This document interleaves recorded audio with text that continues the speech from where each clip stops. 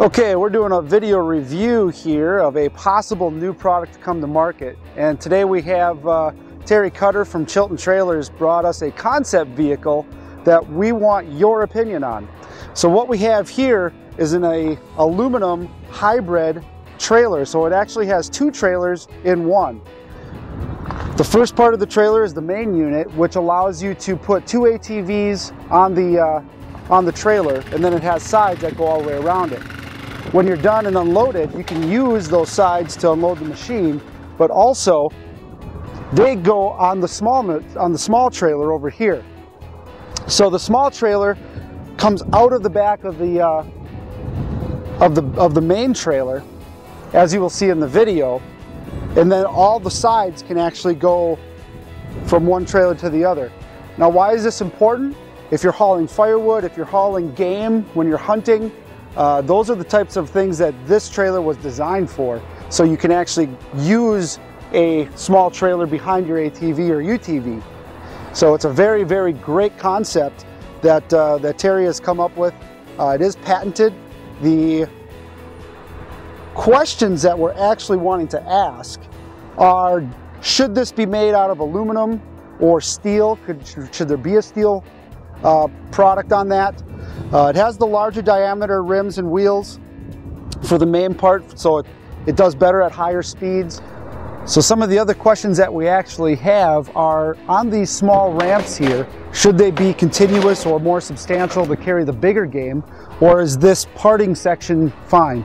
These sides are going to hold up very, very well. It's a very strong material. It's very thick, so even in the parted section, it's going to have a lot of tensile strength. It's going to be able to haul most of what you want on here.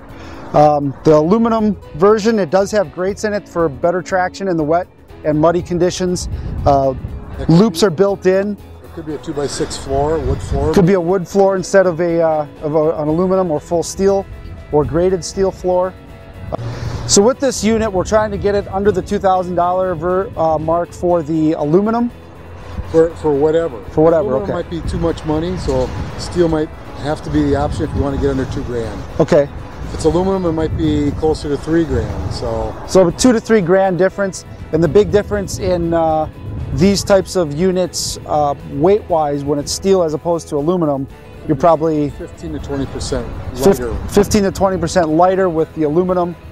So primarily, this rail system allows you to take the rails from the small trailer onto the big trailer and vice versa, and they're also used as the ramps.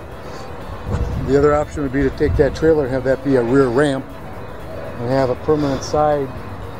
All three sides have a permanent lip or side on it. Okay. Have that be the ramp and not worry about the gates at all. Okay. Have ramps and have gates on the side of there that permanently just flip up. You don't have to monkey with it. So what we're going to do now is we're going to actually go through and take the small trailer as it's set up right now and transform it back into the big trailer. So we're going to, again, for demonstration purposes, take the ramps off. And now these have pins in them, so you just unpin and repin them as you see fit.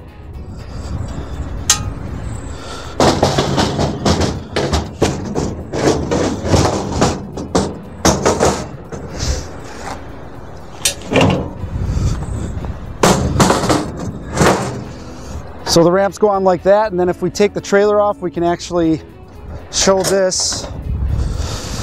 Now if we take a look at the front of the small trailer, this hitch is retractable. The arm has a pin. So Terry slides the pin out, and then the neck folds in.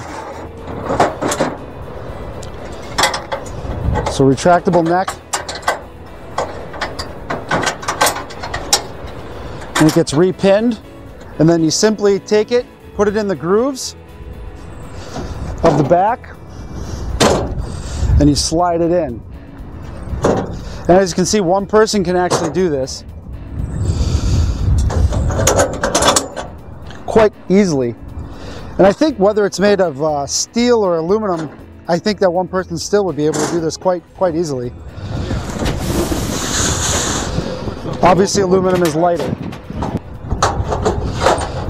makes this a lot easier. And then you just put in the pins in the back to hold the trailer, the rear trailer intact.